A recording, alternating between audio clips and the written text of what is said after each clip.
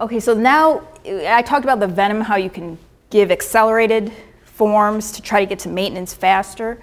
And with air allergen and inhalant therapy, there's also something called rush immunotherapy. So basically you give incremental doses of the allergen at intervals usually between 15 to 60 minutes over a couple days until you reach a target dose, which is usually a little bit less than what we call our maintenance dose. And then the remainder of the buildup uses a traditional schedule until a maintenance dose is achieved.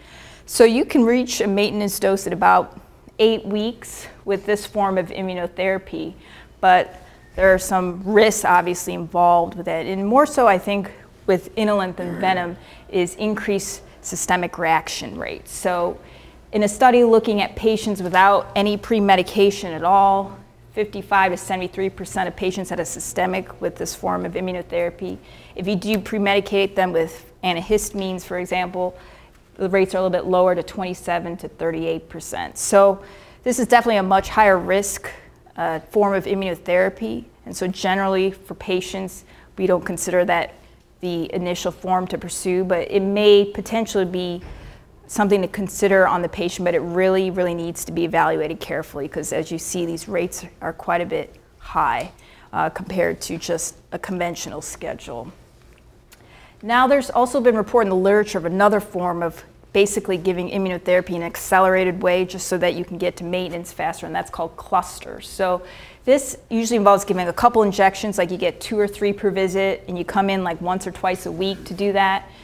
You can reach a maintenance dose within 4 to 8 weeks, but again, with this accelerated form of immunotherapy is the systemic reaction rate. So the studies have shown without pre-medication is about 33%, and then with pre-medication, I'm sorry, it's 33%, and without, it's about 79%. So there's definitely a much higher risk with this, and if your patient has other issues, cardiovascular disease, asthma that's kind of borderline, this isn't something that you would want to strongly think about in that type of patient. So, what do you pre-medicate with?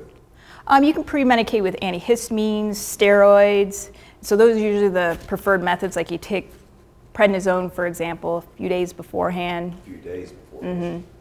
So, like 5 BID? You can do 3 to 5. So some of the studies have talked about giving about like 40 milligrams, for example. Big dose. Yeah. So, it's kind of a risk-benefit analysis. Some patients, obviously, they hate being on steroids. That can cause issues with side effects. So it's really a case-by-case basis and something that, if it's considered, again, should be done very carefully. So what are the benefits to some of these accelerated schedules? So you can reach a maintenance dose sooner. So in some ways that can have increased compliance for patients, fewer office visits. You potentially, although the studies are kind of mixed in terms of do you actually reach a clinical benefit sooner. So some studies have shown that you have, but other studies have shown that you have not. So it's almost like, is it worth all that risk if the time to seeing clinical improvement isn't different? So there's been really kind of mixed studies on that. And again, as I talked about, there's significantly increased systemic reaction rates with these accelerated forms of immunotherapy. So what are contraindications? Again, asthma that's not well controlled at all. And also studies have shown that depending on the size of your skin test to an allergen, potentially that larger sizes of skin tests is an indication that you would have a higher systemic reaction rate.